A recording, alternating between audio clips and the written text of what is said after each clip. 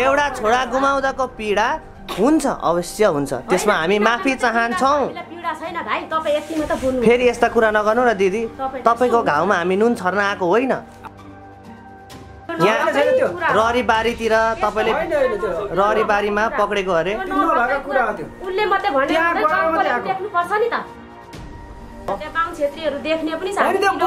होइन, बाहुन छेत्री दमाई कामीको कुरो आएन, यहाँ जातको कुरो गरेको होइन हामीले। तपाईँहरू दुईजना के नियतले जानुभयो त्यो घरमा?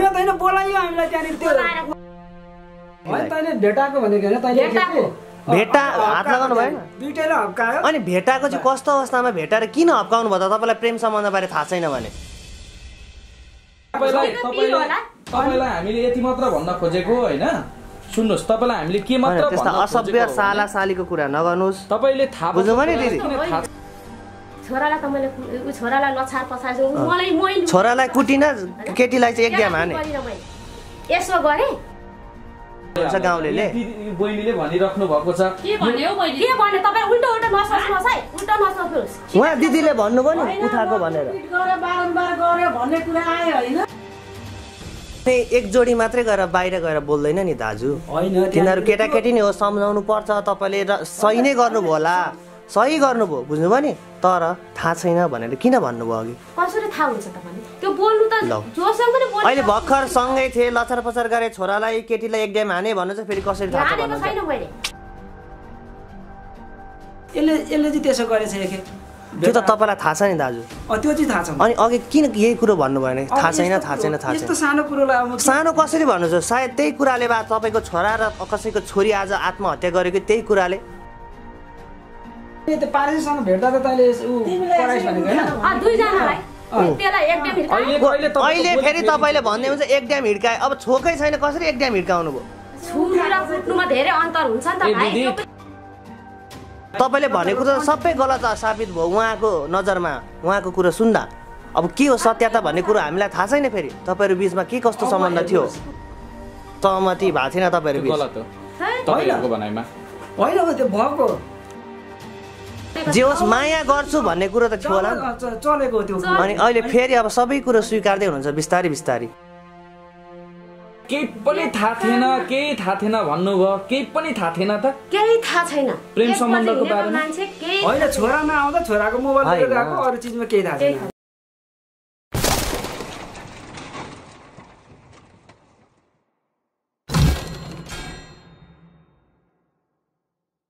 होइन, अघि तपाईँहरूले हामीलाई ढाँट्नु भयो केही बोल्दिन भनेर है। हामी केटीको परिवारमा गएर आयौँ, केटीको परिवारले के भन्यो भने तपाईँले केटीलाई कुट्नु भएको थियो अरे, सम्बन्ध बारे सबै थाहा थियो अरे भने। भन्नु पर्यो अब तपाईँले के भएको भन्ने कुरो चाहिँ भनिदिनु पर्यो। कसले भनेको त्यो कुट्नु पर्यो, कुट्यो भने? तपाईँ उतै त भन्नुभएको अरे त, तपाईँले कुट्नु भएको अरे। तपाईँहरू दुईजना केटीको परिवार केटीको घरमा पनि जानु भएको थियो अरे होइन? जानु भएको त थियो होला नि त, हो कि भन्नु? होइन, कुटेको होइन, कसरी कुटेको भन्नु? भूत ल्याउनु भयो अरे, के भएको अरे? तपाईँ उतै गरेर बोल्नु न। तपाईँले अघि के भन्नुभयो भने केही थाहा छैन भन्नुभयो। अघि तपाईँ के भन्यो हामीले? प्रेम सम्बन्धको विषयमा केही थाहा छैन भन्नुभयो। भन्यो होइन, गाउँमा चलेको चिज तपाईँले तपाईँले के भन्नु? केही थाहा छैन भन्नुभयो नि। ल तपाईँहरू के आधारले चाहिँ उहाँ गएर तपाईँहरू के आधारले जानुभयो भन्नु त केटीको घरमा? तपाईँ पनि जानु न त्यहाँ। निर्धक्कका साथ भएको कुरा के हो भन्नु? तपाईँहरूको संलग्नता नभए पनि सत्य कुरा बताइदिनुहोस्, बुझ्नुभयो नि? तपाईँलाई अघि हामीले त्यत्रो रिक्वेस्ट गरेर के हो सत्य कुरो भन्दाखेरि हाम्रो के हो भनेदेखि त्यहाँनिर त्यो ओल्लो घर बन्दैछ नि त्यहाँ। हजुर, हो त्यो घरमा म काम गर्दै थिएँ। त्यही मात्रै त्यहाँ गएको, त्यहाँदेखि त्यो केटीको आमाले नै मलाई बोलाएको थियो। के भनेर बोलाएको?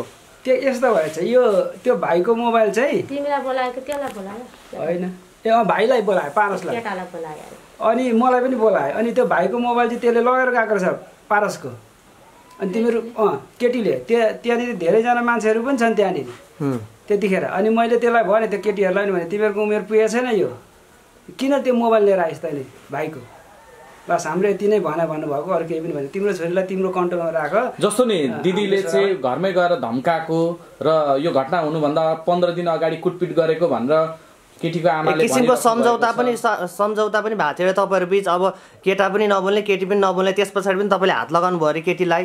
यहीँ अगाडि यहाँ ररीबारीतिर तपाईँले ररीबारीमा पक्रेको अरे उनले मात्रै देख्नुपर्छ नि त के गाडीमा लगेर कुटिन्छ गाउँको मान्छेले पनि देखेका अरे थुकेको कराको सबैभन्दा गाउँलेलाई सोध्नु नराम्रो नराम्रो कुरा भन्नुभयो अरे तपाईँले त्यो कुरा भन्नु तपाईँले अनि गाउँलेले पनि भने नराम्रो कुराहरू भन्नुभएको अरे सुन्नु न तपाईलाई केही पनि थाहा थिएन भन्नुभयो केही पनि थाहा थिएन त केही थाहा छैन प्रेम सम्बन्धको बारेमा हैन छोरा नआउँदा छोराको मोबाइल लिएर गएको अरु चीजमा केही थाहा छैन जस्तै मौसम बर्देवा जसको हैन उहाँको छोरी हुनुहुन्थ्यो तपाईको छोरासँगको प्रेम सम्बन्ध उहाँलाई चाहिँ थाहा हुने सबै तपाईलाई चाहिँ केही पनि थाहा थिएन त थाहा नभइकिन तपाई कसरी त्यहाँ गएर हैन त्यो छलफल बस्नु भयो तपाईले ठाउँ ठाउँमा कुटपिट कसरी गर्नु भयो कहाँ ठाउँमा कुटपिट गर्यौं हामीले त्यो यहाँ ररीबारीमा तपाईको छोरा र त्यो केटी सँगै बसेको बेला जगटाउनु भयो अरे त्यो कुरो बाहिर आयो यो कुरा फेरि आमाको मात्र हैन बोल्ने हो भने सबैलाई थाहा छ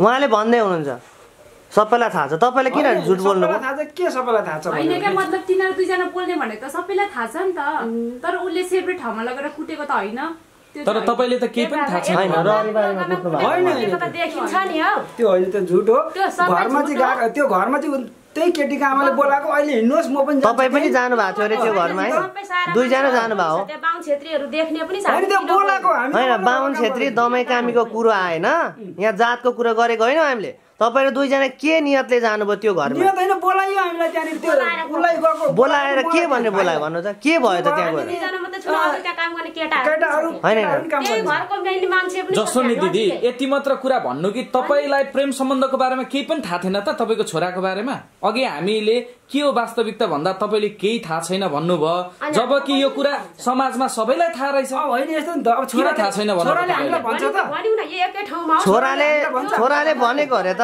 छोराले तपाईले त्यहाँनेर भन्दाखेरि म त केटालाई माया गर्छस् भन्दाखेरि तपाईले सोध्दाखेरि छोराले माया गर्छु म यो मेरो जिन्दगी हो यसलाई पाइन भने म गाँजा गोटी सबै खान्छु भनेर तपाईको छोराले भनेको अरे त्यो मेरो कुरो होइन फेरि सबै थाहा छ ल त्यसलाई सोध्नु हामीलाई थाहा छैन तपाईलाई यो कुरो केही थाहा छैन थाहा होला हामीलाई थाहा छैन तपाईलाई केही पनि थाहा छैन तपाईले कुट्नु पनि भएको छैन केही छैन जस्तै किन आमाले त भनिन् मौसमको आमाले त भनिन् अरूले पनि भनिराख्नु भएको छ तपाईहरुको बारेमा तपाईलाई भोलि गाह्रो पर्ला सत्य कुरो बताउनुस् है सत्य नै हो यो हामीले केही गरेको तपाईले हात लगाउनु भएको छैन हामीले डराउनु पनि गाह्रो पनि हुँदैन तपाईले हात लगाउनु भएको छैन केटीलाई तैले भेटाको भनेको हैन तैले भेटा हात लगाउनु भएन दुईटैले हप्कायो अनि भेटाको चाहिँ कस्तो अवस्थामा भेटाएर किन हप्काउनु भयो त तपाईलाई प्रेम सम्बन्ध बारे थाहा छैन भने भेटाको भन्नुहुन्छ फेरि किन हप्काउनु भयो गफ गर्दै रहेछ अनि हप्काउनु किन भयो गफ गर्दैमा हप्काउँदा हुन्छ नानीहरु आफ्नो छोरालाई सानो बच्चाहरु छ तिनीहरु के तर त्यही कुरा अघि तपाईले थाहा छैन भन्नु लुकाउनुको कारण चाहिँ के कसरी हो भन्नु त हामीले यस्तो हुन्छ भनेर त्यस्तो त हमेशा घरमा भइरहन्छ नि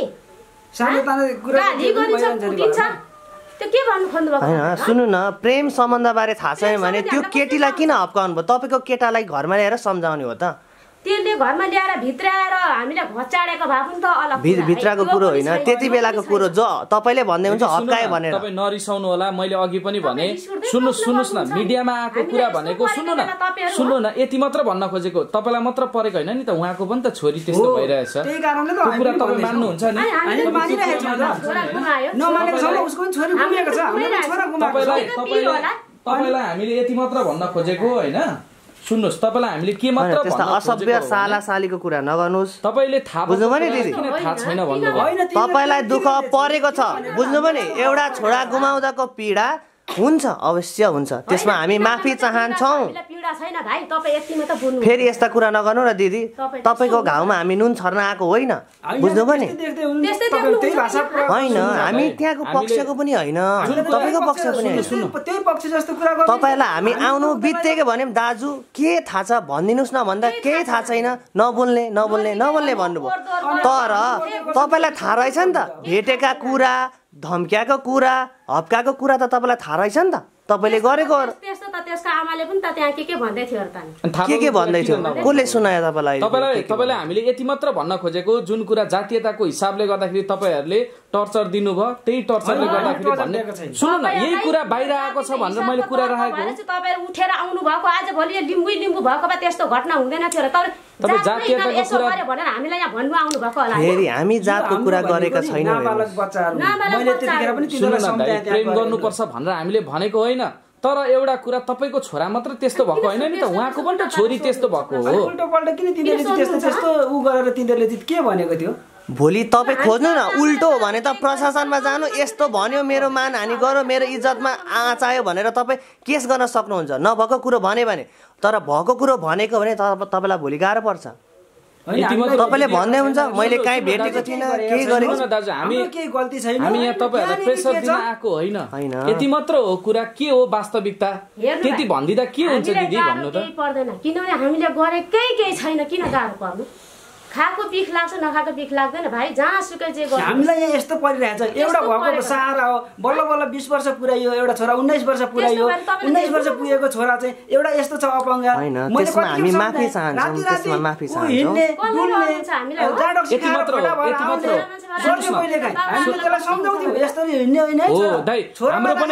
हामी पनि त्यसमा एकदमै दुखी छौँ दाइ, हामी त्यसमा दुखी छौँ। तर यति मात्र कुरा, हाम्रो कुरा यति मात्र के हो भने तपाईँहरूले डाइरेक्ट इन्डाइरेक्ट होइन दाजु, तपाईँको यस्तो अवस्थामा हामी माफी चाहन्छौँ। यस्तो प्रश्न गरिरहँदाखेरि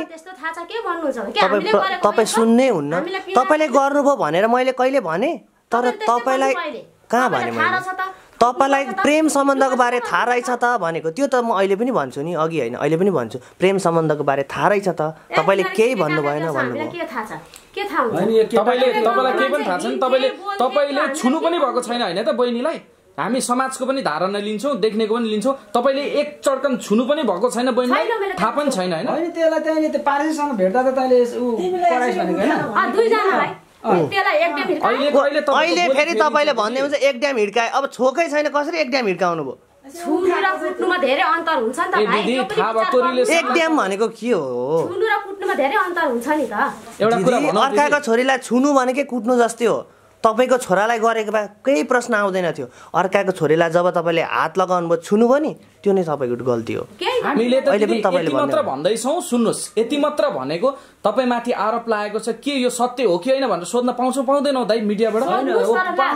तर हामीले त्यो अहिले भर्खर फेरि एक चड्कन लगायो भन्नुहुन्छ, फेरि अहिले केही गरेको छैन। यति जाबो कुरामा किन रिसाउनु? यति जाबो कुरामा छोरालाई खोजिरहेको थियो, छोरालाई कता के हो तिमीहरूको पारा भन्यो। छोरालाई चाहिँ कति चड्कन लगाउनु भयो? उसलाई एक ड्याम हान्दाखेरि छोरालाई कति ड्याम हान्नु भयो? छोरालाई त मैले छोरालाई लछार पछार छोरालाई कुटिन, केटीलाई चाहिँ एक ड्याम हाने।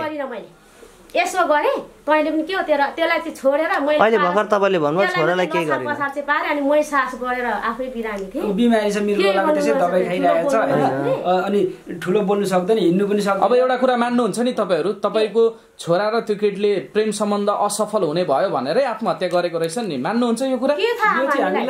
अझै पनि मान्नुहुन्न? तर हामीलाई भनेको थिएन, छोराले भनेको भएदेखि मलाई डाइरेक्ट राखेको होइन।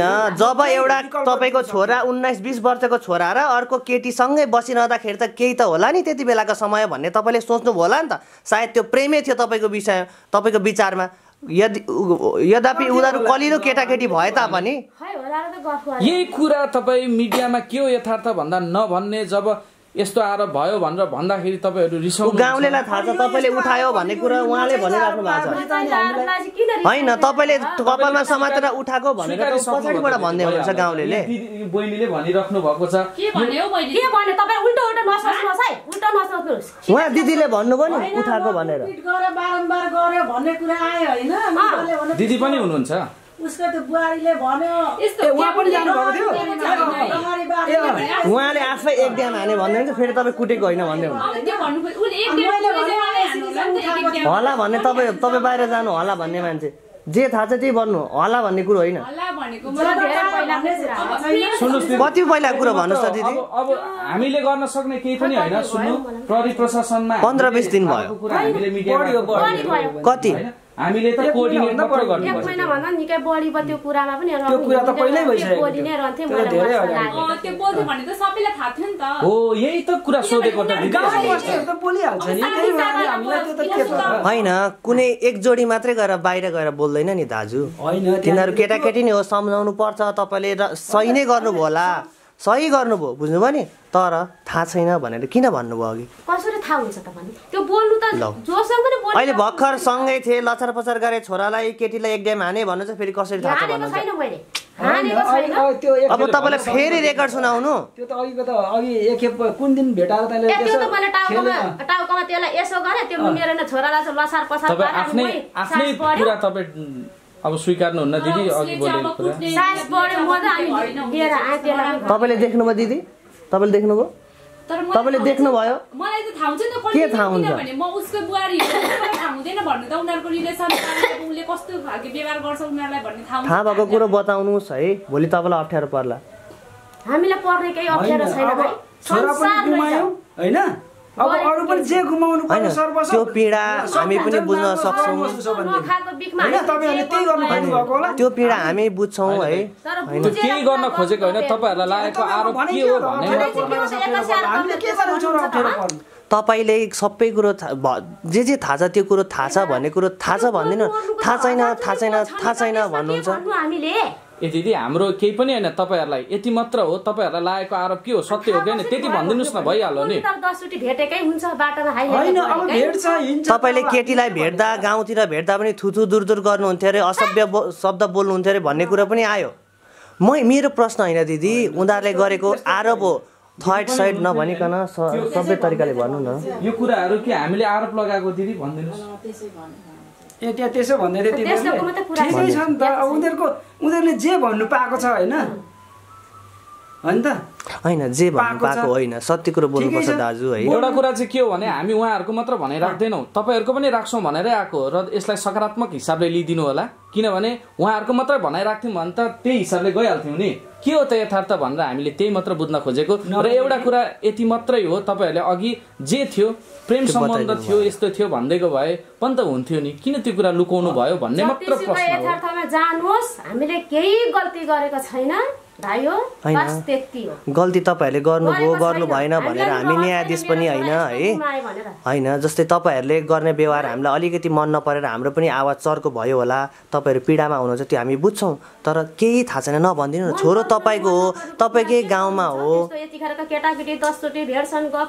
तपाईँ कुरा सुन्नुहोस् न तपाईँ कुरा सुन्नुहोस् न त्यो बुहारी भन्नु हो नि तिनीहरू पनि अन्तर्जातीय नै बिहा गरेको होइन त्यो अर्काको कुरा नगरौँ दाजु मैले भन्नु खोजेको तिनीहरूलाई पनि यहीँ ल्याएर मेरै घरमा सम्झाएर मैले त्यो तिनीहरूको छोरा र त्यसलाई मैले नै पठाइदिएको मेरो घरमा भयो भए मलाई के हुन्थ्यो तर मलाई छोराले कहिले भनेन त्यसो यसले चाहिँ त्यसो गरेछ एखे त्यो त तपाईँलाई थाहा छ नि दाजु त्यो चाहिँ थाहा छ अनि अघि किन यही कुरो भन्नु भएन थाहा छैन यस्तो सानो कुरोलाई सानो कसरी भन्नुहुन्छ सायद त्यही कुराले बा तपाईँको छोरा र कसैको छोरी आज आत्महत्या गरेको त्यही कुराले तपाईँ कसरी सानो भन्नुहुन्छ अनि कसरी सानो भन्नुहुन्छ भन्नुहोस् त कसैको ज्यानसँग सम्बन्धित छ तपाईँ सानो भन्नुहुन्छ त्यही पनि बाहिरको मान्छे तपाईँको छोरासँग त्यही त तपाईँकै छोरासँगको भन्दैछु त म अनि सानो भन्नुहुन्छ अनि मेरो छोरा म के भइरहेको छु अहिले थाहा छ तपाईँ पीडामा हुनुहुन्छ त्यसको लागि म माफी मागिरहेको छु केटालाई राखेर पनि सम्झाउँदैछु हेर भाइ डुल्ने घुम्ने होइन राति धेरै घुम्थ्यो म मेरो छोरा भएको कुरा गर्छु घुम्ने चिज चाहिँ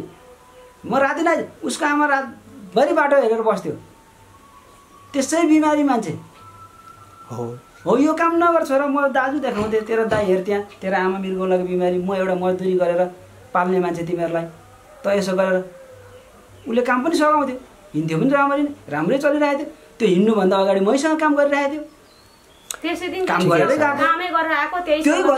छेउको घर सकेर आएको थियो दलितहरूको घर बनेको छ नि त्यही काम गरेर आएको थियो त्यसरी नभन्नु होला दिदी दलित जातीय कुराहरू नगर्दिनु होला होइन के भन्नु त उनीहरूको होइन त्यसलाई के जनता आवाज भन्नु सकिएन होइन जानेन उसले होइन कि हामी त उयो भन्छ त घरको नाम के हो त कान्छी दिदीको घर हो होइन जे जस्तो भए पनि जस्तो अघि तपाईँले भन्नुभयो नि जस्तो व्यवहार थियो केही थाहा छैन भन्नुहुन्थ्यो तपाईँलाई भिडियोमा बोल्न अप्ठ्यारो भए पनि अफ द रेकर्ड तपाईँले यो समय चाहिँ भएको भाइहरू हामी अहिले नभन्ने यस्तो अवस्थामा छौँ भनेर मजाले भनिदिएको सबै कुरो सकिन्थ्यो कहाँ भन्नुभयो तपाईँले भनेको त सबै गलत साबित भयो उहाँको नजरमा उहाँको कुरो सुन्दा अब के हो सत्यता भन्ने कुरो हामीलाई थाहा छैन फेरि तपाईँहरू बिचमा के कस्तो सम्बन्ध थियो तिनीहरूलाई त्यस्तै लाग्छ ऊ गर्छ भनेदेखि अब उनीहरूको विचारले के गर्नुपर्छ उनीहरूले अब गरे हुन्छ के चाहिँ गर्ने मैले गर्छौँ भन्दैछन् अब भोलि गर्लान् है अब के चाहिँ गर्नु त मैले हाम्रो गल्ती केही छैन केही गरेका छौँ हामी तपाईँ भनिदिनुहोस् न तपाईँलाई चाहिँ के थाहा छ कतिचोटि त्यो केटीलाई